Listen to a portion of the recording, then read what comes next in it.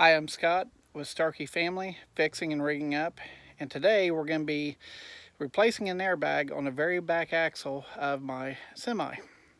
If you haven't already, please hit subscribe.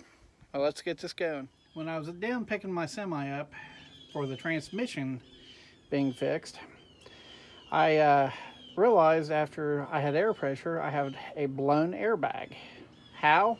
Not a clue. Anyways, while I was at the dealership, I went ahead and picked up a new one. So this is what the airbag looks like new. Got one bolt on top, one bolt on bottom, and then this one here has a little plug, which I'll take that plastic plug out, and then I will change my air nozzle from my old airbag to the new one. While I was down there, I tried to just get a new airbag nozzle or a new air nozzle, and they were out. What I just did was I took my jack, raised my axle up, and I just kept on jacking the axle up. And what I did was I put this together, a few blocks of wood, put a jack stand on it with my frame, and then just lowered it down. And the reason being is I'm going to have to take this old airbag out, and when I go to put the new one in, it's solid, so I'm going to have the height. Okay, this is the air nozzle I was talking about, and as you see, I went ahead and sprayed WD-40 on it. This right here is the one bolt on top, which is a 3/4 inch, and then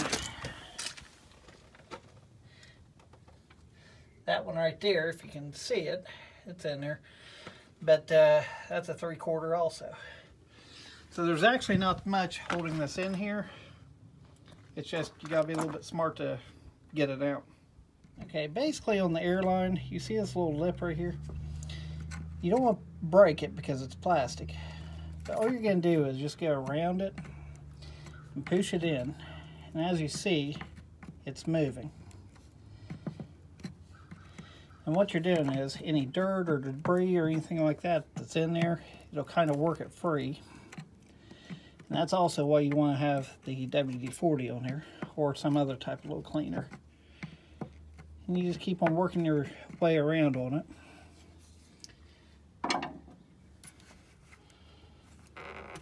And then, while holding that down with your fingers, you got the airline off. Now I did clean this nut off with a wire brush because it was just that nasty, but I resprayed it with WD-40. Now I'm going to take my impact to it, and this is just a really small impact. You don't need anything major. If you want to just use even a regular ratchet, you can. Okay, before we move to the next nut to take off, we're going to take care of this airline fitting here just so the airbag doesn't drop and we don't take a chance of breaking it.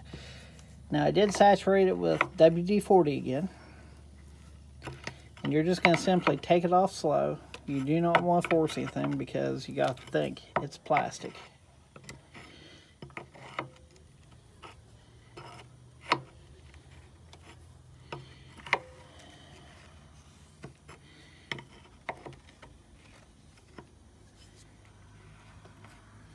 If you see the writing there, that was my father, Max Starkey.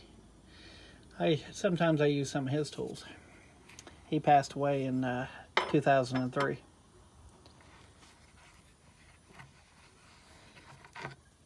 Okay, here it is. Now, all I'm going to do is I'm going to end up taking WD-40 once again and taking a rag and wiping everything clean. Okay, I cleaned it up, and I went ahead and put some of this thread tape on it. Now, if no one knows what thread tape is, basically it's a very thin tape that you can buy at any plumbing store, any parts store. It's extremely cheap. You might pay 50 cents for a roll of this stuff, but you actually use it on fittings with threads. And all you're going to do is you're just going to wrap it. Okay, let me pull this plug out of here. There we go. So this right here is just going to go in here, and I'm just going to tighten it up. But we're going to wait until I actually get the airbag installed so we don't take a chance of knocking it off. And yes, I did put the plug right back in there so no dirt gets inside the air system. Okay, I took a wire brush to the top of this nut here. Now, just so everyone knows, you don't have to have anything large. I'm just using a 1/2 inch impact. And the reason being is, if you have an impact that's too large, that has too much torque on a smaller bolt or nut, then you're taking a chance of breaking it. And when you break stuff, that can open up a world of hurt on you. Especially being today's Sunday, and you can't really get parts on Sunday. So,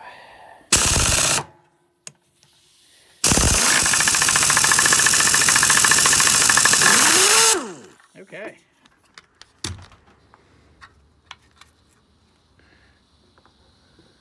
So now, just tap it out.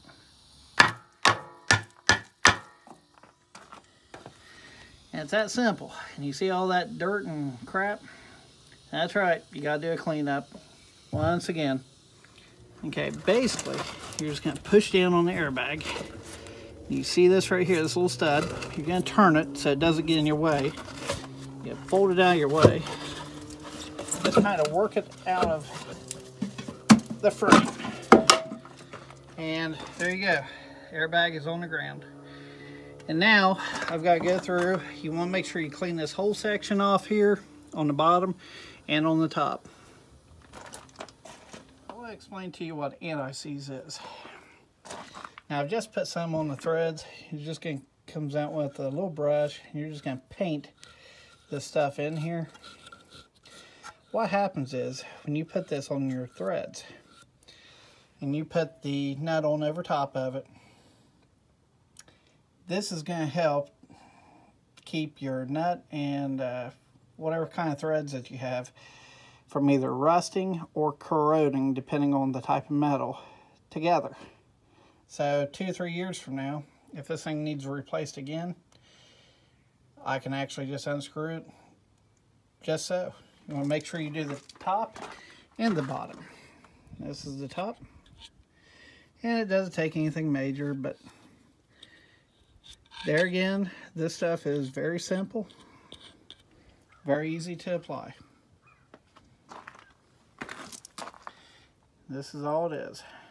Okay, now I'm going to put the airbag in.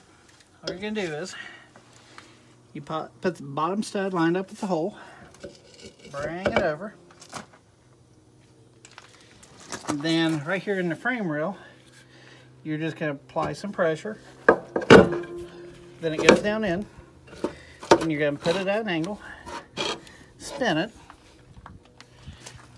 and then here it is. It's in there. So now all I've got to do is just put my washer nut up here, same thing on the bottom, and I'm done with that right there. And then I just move on to the airline. I haven't tightened it down yet, but I took the washer and the nut and just put a few threads on there to hold it from turning on me. And what that's going to do is when I tighten the bottom up first, it's not going to suck this down to where it's going to be harder to actually pull, because the stud is long enough right now on the bottom. And see, it's the same thing here. I've got a good bit of play right there right now, but after I suck the stud down on the bottom, it's going to drop this airbag. Well, what's going to happen is this will hold it up to where all I have to do is just take the impact and just impact it from the top. Okay, I just started the nut on there. Get the impact on. It's really fun to do this with one set of hands. Get on there. Okay.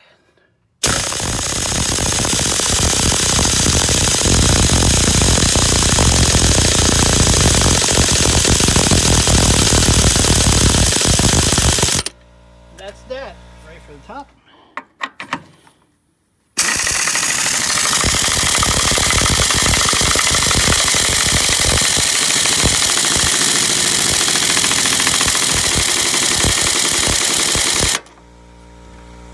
So I had to turn the air compressor off so I could finish the video here. But anyways, as you saw, once I impacted this down, it pulled this airbag up. Do you see the tension that's actually on the airbag? I wouldn't have been able to hold the airbag up, most likely. So that's why I just kept a few threads on the top and tightened the bottom down first. Okay, I just pulled the plug out. Now, there again, make sure you leave that plug in. If you don't have a plug, just put a piece of tape over the hole, because you do not want any rust or any debris to fall inside there. Because what will happen is once you turn the air pressure on, that's most likely going to be in your air system from now on, or inside your airbag. So now I'm just going to screw the air fitting on. And this airbag here was a little bit different. This one here had a hole in it, where just like this one here, there's actually a stud coming up. It makes no difference. So if you buy an airbag and it's like that, don't worry about it.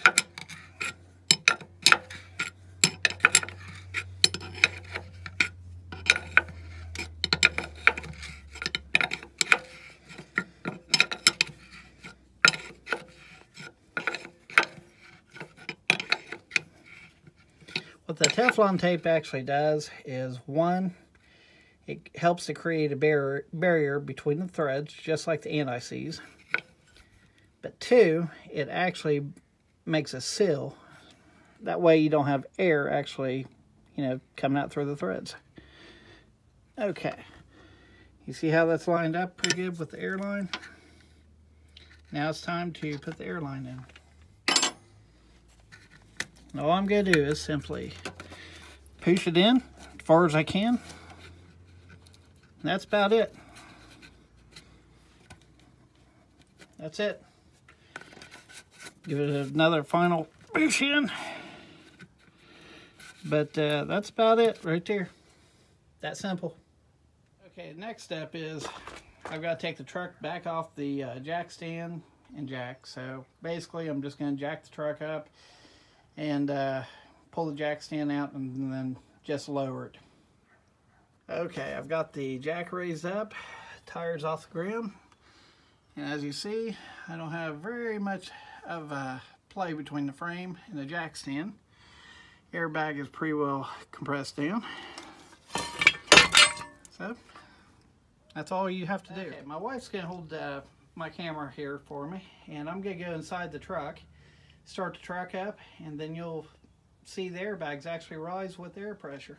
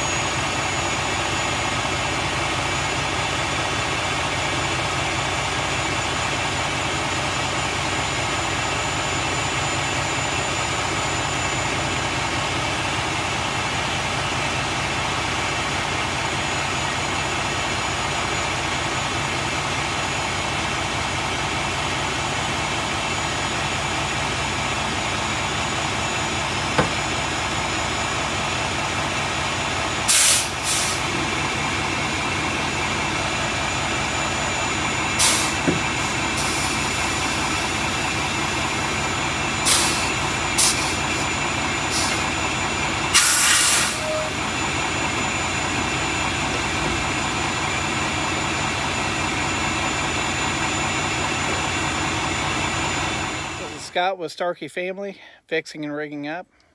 I hope you enjoyed the video. I hope you learned something, and maybe I even helped save you some money. If you could, leave your thoughts and suggestions in the comments below, and please subscribe. Thank you.